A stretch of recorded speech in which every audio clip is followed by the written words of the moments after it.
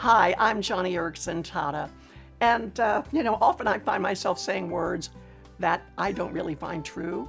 Like last Sunday during worship service, when our church recited together Psalm 40, as we read responsively, everyone reading together, I said out loud along with everybody else, "I proclaim your saving acts. I do not seal my lips, O Lord.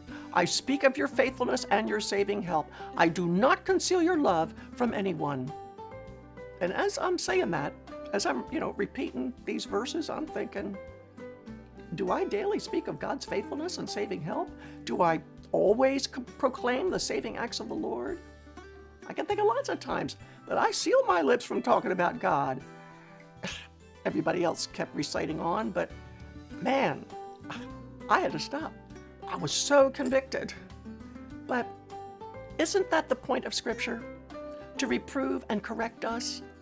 So when you recite Scripture, don't be caught in a lie. Oh my goodness, be a doer of the word and not just a reciter, and make it your joy to proclaim the saving acts of the Lord.